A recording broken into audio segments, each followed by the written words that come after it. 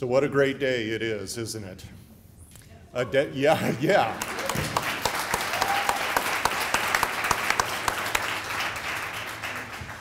It's a day of celebration. It's a day of partnership. It's a day of community. So thanks for being here, all of you. And I will tell you, get the word out that there's some good stuff happening with these partnerships. So my name is Darrell DeWald. I serve as the Executive Vice President of Health Sciences for Washington State University. The news that we're going to share this morning is exciting for WSU, for our new Elson S. Floyd College of Medicine, for Providence Sacred Heart Children's Hospital, the region's healthcare industry, but more so, folks, for the citizens of the state of Washington for better health care. And that's what we're...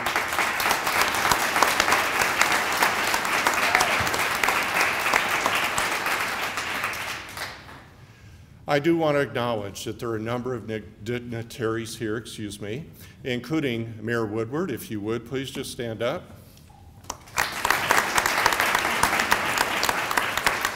So we have David Condon here, if you would, please, if you'll stand up. Shelley O'Quinn is here joining us from Innovia. And then this is a team of folks because it's going to be Jared, Ryan, and others. So Patrick, if you would, from the Community Cancer Fund, the team, if you would please stand up for a minute.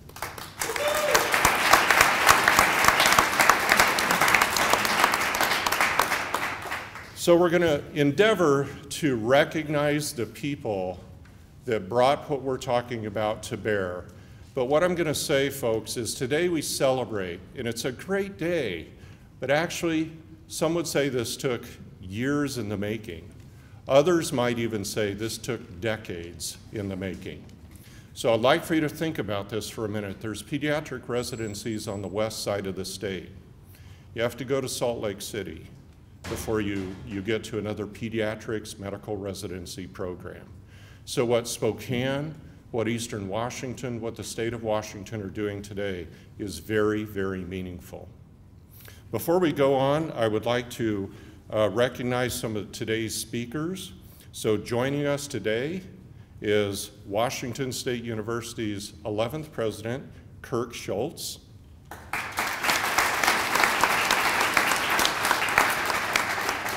Scott O'Brien, Chief of Acute Care Operations and Programs for Providence Central Division.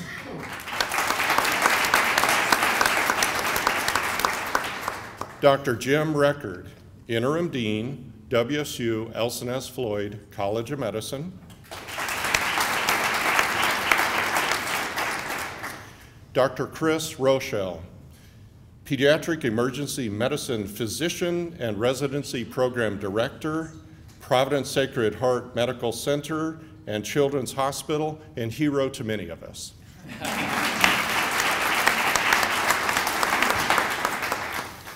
John Neal, CEO, Community Cancer Fund. And Colleen Fox, Chief Philanthropy Officer, Providence Inland Northwest Foundation.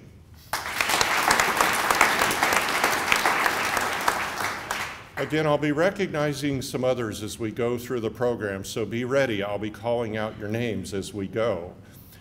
But I would like to introduce somebody to you today. Many of you know this individual, but I would like Dr. Cap Staffer, Emery, if you would please stand up.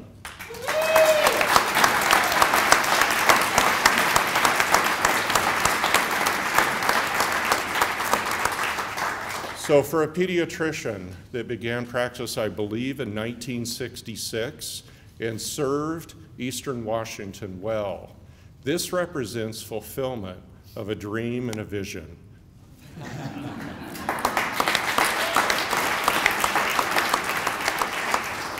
So again, thank you for being here. And at this point, I'd like to turn it over to President Kirk Schultz.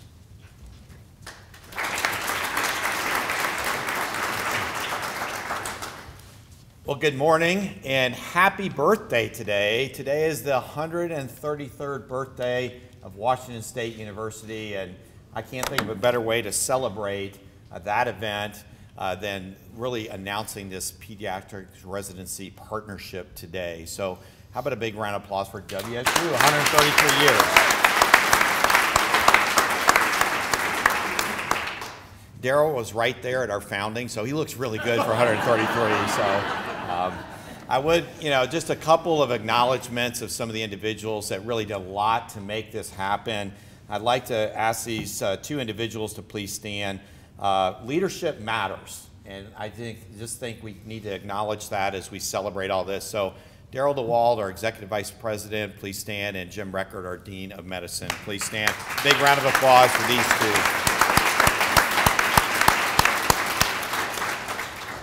Daryl had a full head of hair when this started, and it's been a long journey forward. And then finally, I'd also like to acknowledge Nancy Fike and the work that she did as our Chief Development Officer for the Elson S. Floyd College of Medicine. Thank you, Nancy. So I'm excited to announce that Providence and WSU have established a partnership to launch the first pediatric medical residency program in Eastern Washington. Big round of applause for that.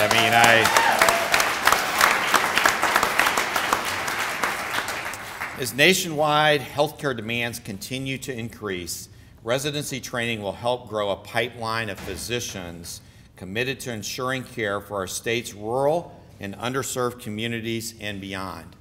The really service to rural and underserved communities is all part of healthcare and healthcare delivery and health sciences at WSU, whether it's the College of Medicine, College of Pharmacy, Pharmaceutical Sciences, the College of Nursing. That's a shared value that I think we have.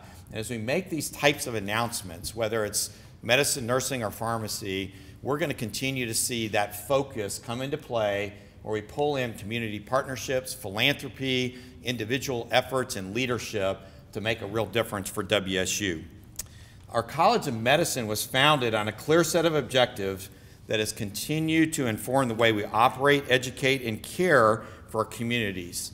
Together, we aim to expand access to quality health care, train physicians who will serve the communities they call home, be statewide and community-based, provide an interprofessional education, foster economic development, advance discovery and research that has a global impact on the science of human health and wellness, and forge partnerships with our region's healthcare industry to move healthcare forward for the communities we proudly serve.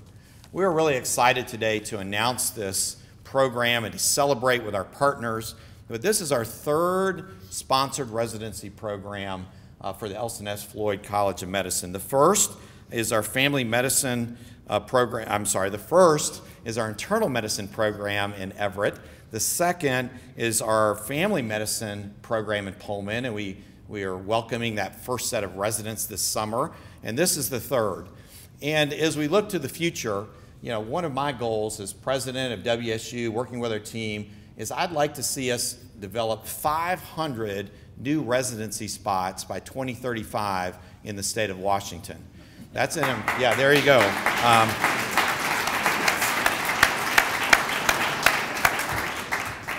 And it's easy to look and say, how are we going to do that? How is that even going to be possible? And if I go back just a few years ago when we didn't have any residency programs yet and we're working on establishing the Floyd College of Medicine, I don't think we ever thought we would necessarily be at this particular place. So is it an ambitious, audacious goal? Absolutely. But if we're going to really reform healthcare in the Pacific Northwest and the state of Washington, these are the types of things that I think we need to be doing, and we're going to be doing them together. How are we going to do that? We're going to do it the same way we did this one. Partnerships with our healthcare providers, philanthropy, and our community all coming together around a need and watching us do that. So I appreciate the leadership.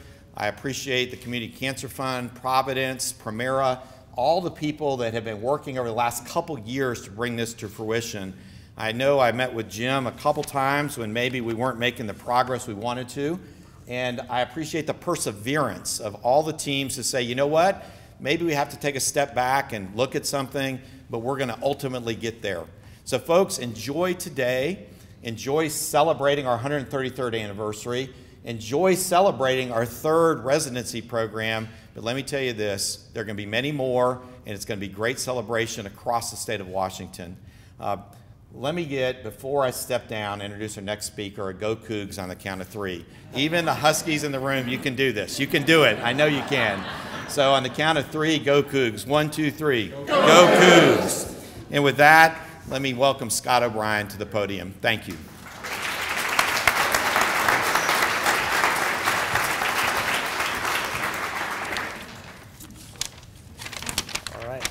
Wow. Thank you, everybody, for being here for this exciting moment. And it's great to see so many people here eager to figure out how we can meet the needs of the kids in our communities and region. I'm Scott O'Brien. I serve as the lead of operations for Providence's Central Division, which includes our amazing ministries here in the Inland Northwest. On behalf of Providence, we're all very excited to be here. It's also no shock that after over 130 years working together to take care of these communities, when you get a bunch of Providence physicians and leaders and WSU physicians and leaders together with one goal in mind, amazing things are going to happen for the communities we serve. So just a huge thank you to our partners at WSU for their steadfast commitment to the kids in our region and what we can do together. As everybody knows, Providence is a mission-based organization. As part of that mission, we remain steadfast in serving the poor and vulnerable. As we all know, the kids in our communities are vulnerable. They need access to physician visits, immunizations, well child visits, and from time to time, somewhere to turn when they've become ill. This commitment and partnership together is going to make sure that for generations to come, there are physicians in our communities there to meet the needs of those kids when they need access to care, which is really exciting for all of us.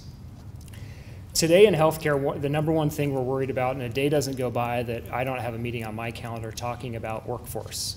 There simply are not enough doctors, nurses, medical assistants, pharmacists, and numerous other roles that are essential to the care team in existence today to meet the needs of our community. As we look to the future, we know that challenge is even greater and will become more significant.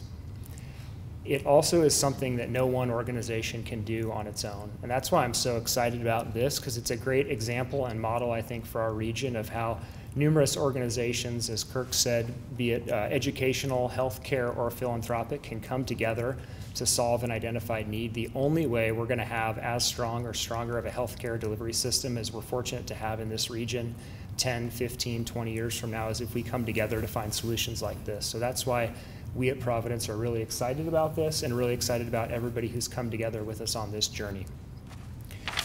With that said, today's really about a celebration, and I think we'd like to acknowledge a number of folks who have been integral to getting us to this day and just say thank you from Providence's perspective.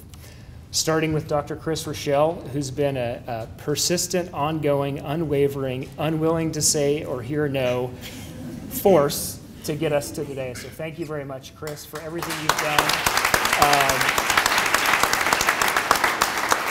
And for all the work he's done, the work is just beginning, because now we got to bring this to life. I'd also like to thank Dr. Mike Barsotti, who leads our children's hospital, Providence Sacred Heart Children's Hospital. He's lent his expertise and voice to this as well. Dr. Dean Martz, who had the vision of how Providence and WSU could come together more closely to meet the needs of kids in this community. And so thank you, Dean. We're forever grateful for the role you've played in getting us to today. Dr. Keith Jorgensen, who's retired as the Chief Executive of Providence Sacred Heart Children's Hospital. I think Keith and Chris cooked this up at some point in the last decade, and Keith was really there from the beginning. Thank you, Keith, for your leadership. Susan Stacy, who's our amazing leader and Chief Executive of our ministries here in the Inland Northwest. When Susan and I first got to know each other and work together, she was accountable for our women's and children's program and brought a passion to that program every day that does not waver today, and her commitment to providing the best care to kids in our region is going to be essential to making this program successful. So thank you, Susan. And then to our partners at WSU, President Schultz, Dr. DeWald, Dr. Record, thank you for your vision and commitment to what we can do together. And I'm honored that we get to announce this together today and look forward to what more we can do on behalf of our communities going forward. And then lastly, residency programs are not cheap.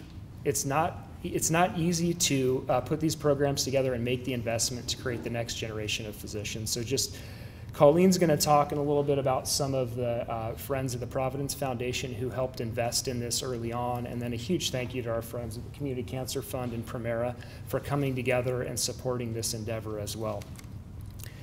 One last big thank you to everybody who's gotten us to this day and everybody who's going to help make this successful going forward.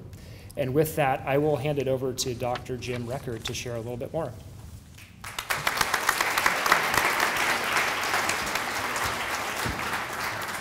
Thanks, Scott. My name is Jim Record. I'm the interim dean at the College of Medicine, and I can't tell you how delighted I am to be here today.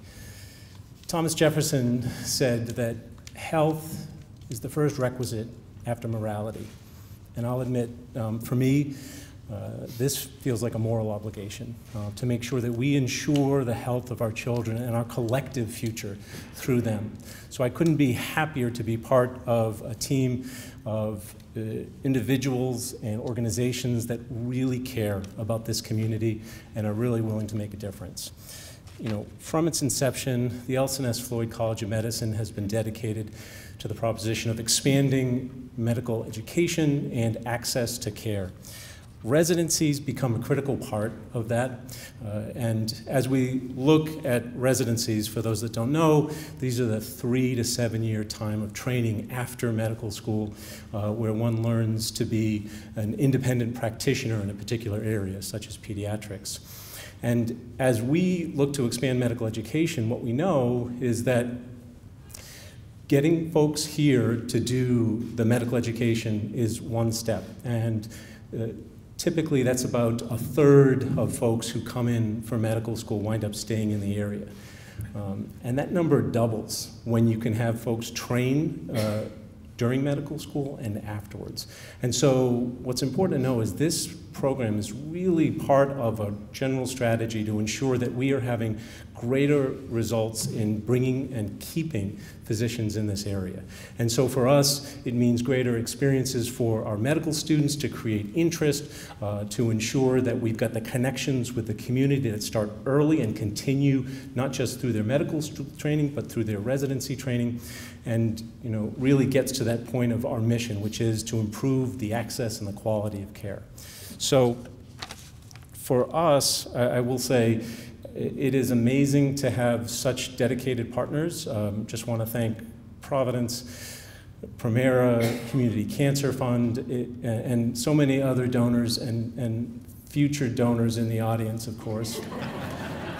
I completely agree with how much it costs to run a residency program. It is a challenge and it needs to be a community effort, so I'll just thank you in advance.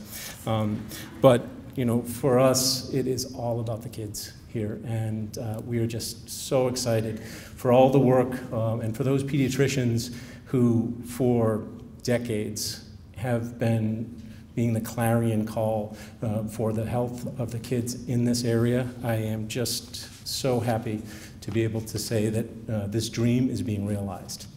So with that, I would like to introduce our program director for the pediatrics residency program, the one who will oversee all operations. He is an emergency medicine physician of 20 years, 18 of which have been here at Sacred Heart and the Children's Hospital.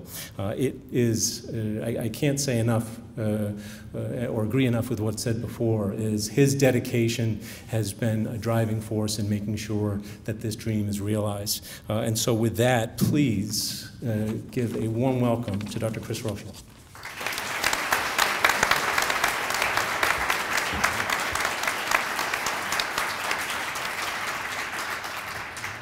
Thanks, everyone. In 2004, I came to Spokane on an interview, and Peggy Mandracina, one of the directors of the Children's Hospital at the time, was taking me on a tour, and she pointed out an area where people were smoking outside the emergency department and said, someday there'll be an ER there. And so she was right. It happened. And one of the other things she said is that there'll be a PEDS residency program in Spokane. And just to clarify, I'm not the one who started this or dreamt this up. I took the baton over, and a lot of people did a lot of hard work on this. So Deb Harper, Kim Grandinetti, and Chris Anderson were three of the people before me who were working on this. Yeah.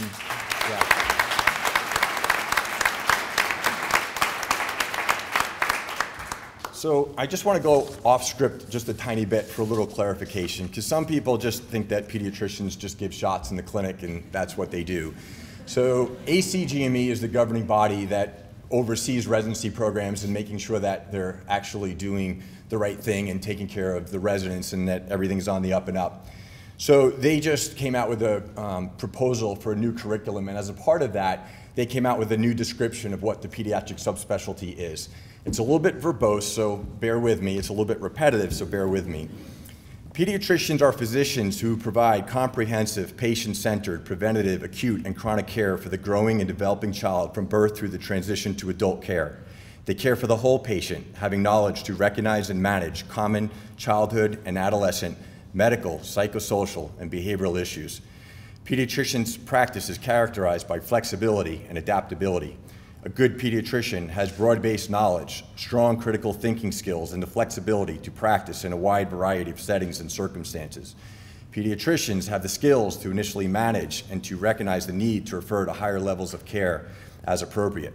Pediatricians provide consultation to others, formulate questions for consulting subspecialists, and co-manage children with chronic or complex physical and mental health problems.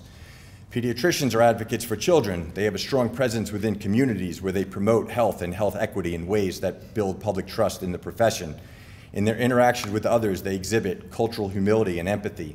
They are grounded in principles of social justice, advocate for underserved populations, and seek to eliminate disparities in care.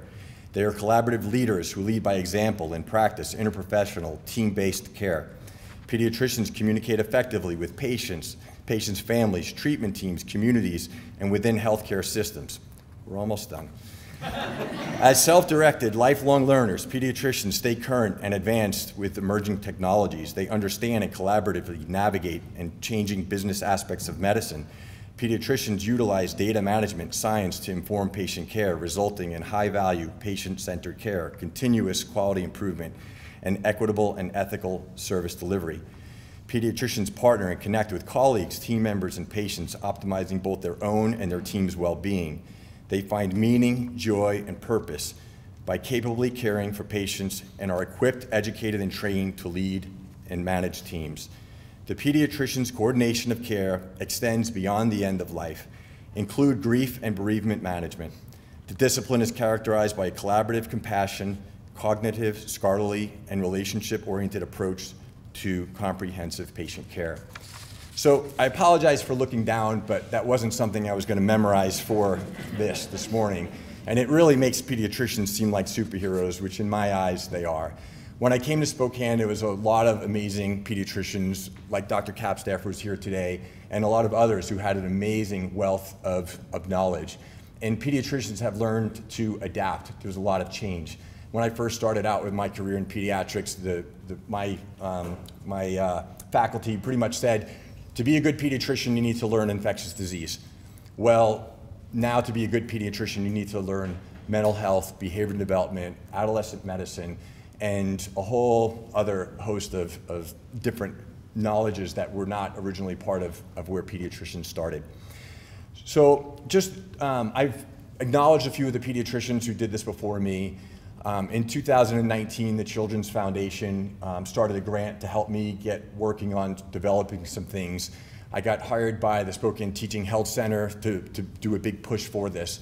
And we had a major hurdle at that time. I mean, there's been lots of ups and downs, but I thought that this probably would have been the end of things. And it could have been. And Tracy Couture came in as the interim executive director. And if she did not keep the dream alive and help find financing and work on a grant to keep me in that role, it may have been the end of things. Not to say there would have never been a residency program, but I think we would have still been decades out, and it was decades in the making. So definitely want to acknowledge Tracy this morning.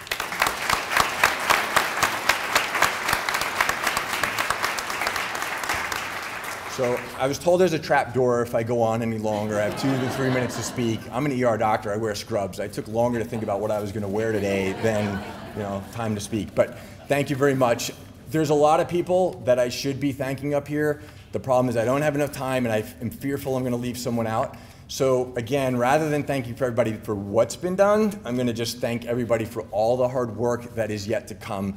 Because my previous things I've said is that this takes a village. So this is not just me, this is not just Providence, it's not just WSU. This is actually the whole community of Spokane. We're relying on everybody, all the different clinics to educate the residents. And I was asked, why do we need a residency? Well, I just told you what a pediatrician is. And in order to teach, you need to know your stuff. So it really ups the ante that everybody does better and the care will be better when we have this residency program. So thank you. In addition, we've seen the Community Cancer Fund team really step in, so it's my pleasure to introduce their CEO, John Neal.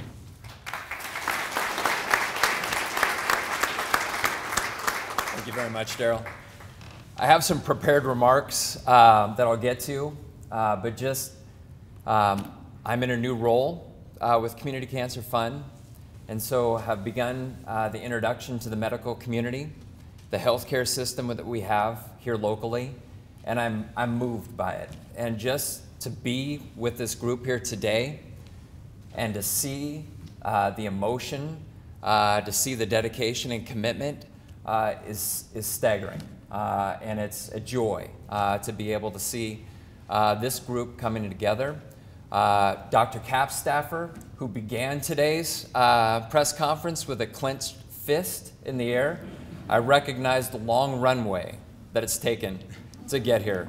And that I am so appreciative. We had the outstanding opportunity to work with all the community partners, Washington State University in particular. President Schultz, you have an amazing team. To be surrounded by these individuals and to hear the spirit has just been wonderful. I'm a Pullman kid, born and raised. I have crimson and gray that flows through the veins, even though I went to a school that's right across the river here. Still, it's a homecoming of sort. I've had the good fortune of working with Terry Kelly, too, as part of this process. And so I love the Cougar spirit that we have going through here, as well as community. At Community Cancer Fund, our mantra is local, it's community, it's dynamic, and when I look at what we've constructed here, it hits all the pillars of what we stand for at Community Cancer Fund. My prepared remarks on behalf of Community Cancer Fund and its board of directors, it's an honor and privilege to be here.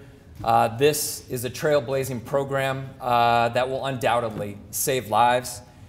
Community Cancer Fund, we pride ourselves in seeking out partnerships that alter the landscape for healthcare, that are innovative and dare to do things that no one or no institution has ever done before. And we seek out tremendous partners. We seek out tremendous collaborators who are willing to do the same. And this program will change the health ecosystem, bring the very best healthcare to Spokane. Establishing a pediatric residency program is a next level moment for Spokane. We'll train the very best doctors here in Spokane. Our local patients will benefit, including the children who are battling cancer that are near and dear to our hearts. And also puts us in the best position to be able to retain these very, very talented physicians right here in Spokane. We are so fortunate, and I raise a point that all of us already know, but that we are introducing to the nation, if not the world, that we have an incredible and outstanding medical community here. And today's pediatric residency program is one more way that we're cementing our identity and our reputation as a center for medical excellence right here in the Pacific Northwest. Patients and our loved ones will benefit from this program and reap its benefits for years and years to come. On behalf of all of us at Community Cancer Fund and on behalf of all the incredible donors that we're able to work with, thank you so much. And with that, I would like to introduce Colleen Fox to the podium.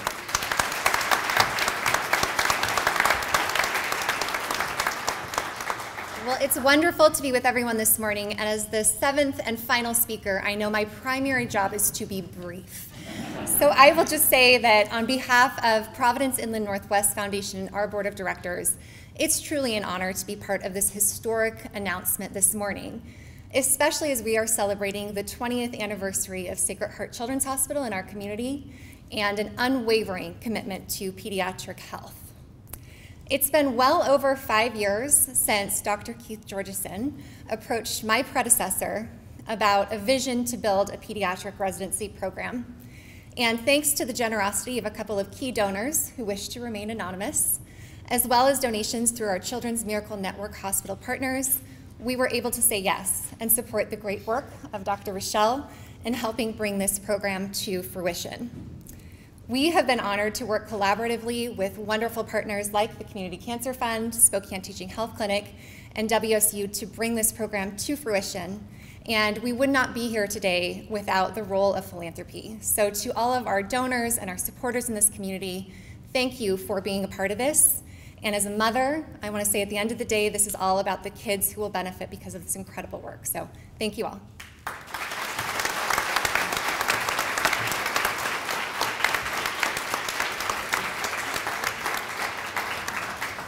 Thank you to all the speakers. Thank you for being here.